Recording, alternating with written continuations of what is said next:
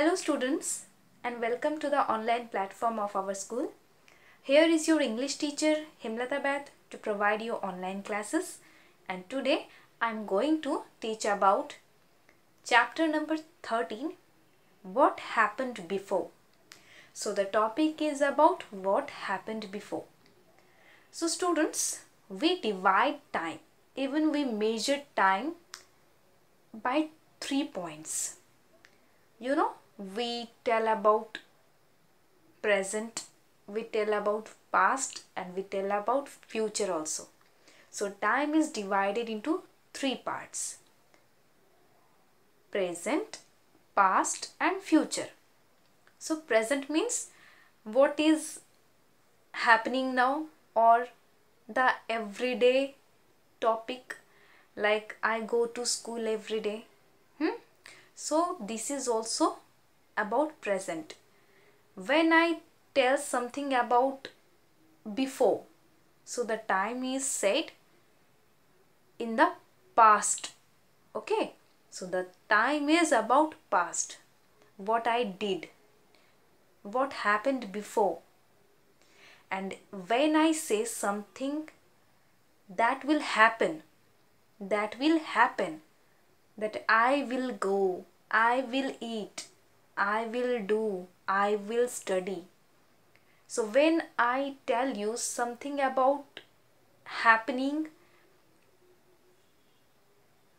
next, so the time will be said in future. So as I told you, time is divided into 3 parts. Number 1 is present, number 2 past, and number 3 future. So students, in this chapter I will discuss you about past. So what happened before? It means what happened before. Before means past. Okay? So students, now you read the sentences with me. I like ice creams and candies. The nation hopes for a better leader. Ashima cooks wonderful pasta. He is learning lots of money. He is earning lots of money. I am moving a heavy box. So the verbs in color show that the actions take place or are taking place now. So these sentences are about present, right? Now you read these sentences with me. I liked ice cream as a child. The nation hoped for a better leader. Ashima cooked wonderful pasta. I earned more than me. He earned more than me. I moved a heavy box. So the verbs in color show that the actions took place before the present time. What are the words in color? Liked, hoped, cooked, earned, moved. These are the verbs, okay, that are in red color. So these verbs tell us about the actions that happened before, that have not happened at present, that have happened before. It means about past. So students, you have to study some tables also. We generally add D or ED to the verbs when we talk about past, when we talk about past. So if I say about present, I will say like, or I am going, he is learning. And when I tell you about some past, then I will change the action words. But how? By adding D or ED. Okay? So I liked, you can see Liked. At the last I have added D here. Hoped, Hoped, hope spelling HOPE, hope, and here at the last I have added D only. Cooked, COOKED. The spelling of cook is COOK. I have added ED here. So students, it is really confusing where to add D or where to add ED, right? So now you study this table. Like, it is in the present and it is in the past form. Like has become liked. Hope, hoped. Bake, baked. Move, moved. So What do you understand by this table?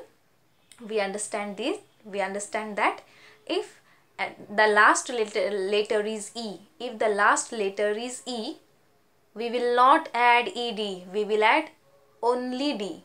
Okay, so liked, last letter is already E, so we will not add ed more, we will add only d at the last.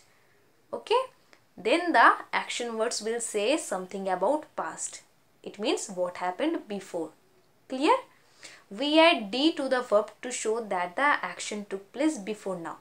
So students, this is the shortcut method to learn or to understand where to add d or where to add ed.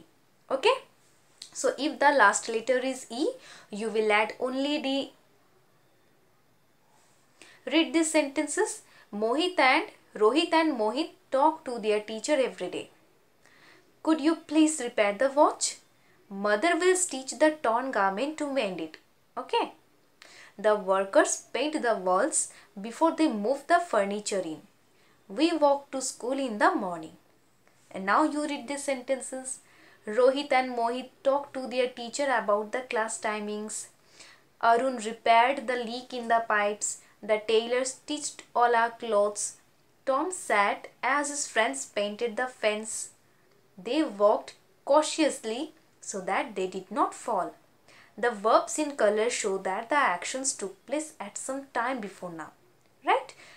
These sentences are telling us about past. It means what happened before. Look at the action words or verbs. Talked, repaired, stitched, painted, walked. Here ed, extra ed has been added to the last of the words. So these action words are past. These are about past. Okay. So for these we have to study one more table where to add ed. We have known that if the last letter is E, we will add only d. Okay. But now the last letter is not E, so we have to add ed. So this column is for the present time and this column is about past time. Talk becomes talked in the past time. Repair, repaired. Stitch, stitched. Paint, painted. Walk, walked. Okay. So we add ed to some verbs to show that the actions took place before now. So students, you have to keep in mind that when the last letter is E, you will add only d. And when there is not E at the last, you will add ed. Okay. So now we will try to solve some exercise. Okay. So your confusion will be very clearer. Choose the correct word. Last night I play or played. Last night means about past, not about present. Last night. So definitely the answer is played chess with my sister. We watch or watched an animation film last evening. Last evening, it means also not about present, it means about past. So we will use ed form of the action word. Okay, because ch, last letter is not e, so we have to add ed. So watched. My parents love or loved gardening. My parents love gardening.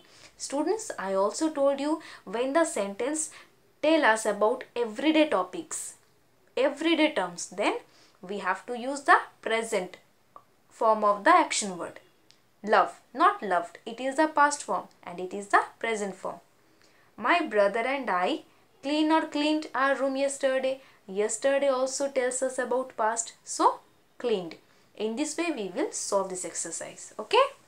Now move to page 81. Add ed or d to these verbs. Need, N-E-E-D. Last letter not E. E is not here, so we will add ed. Needed, N-E-E-D-E-D.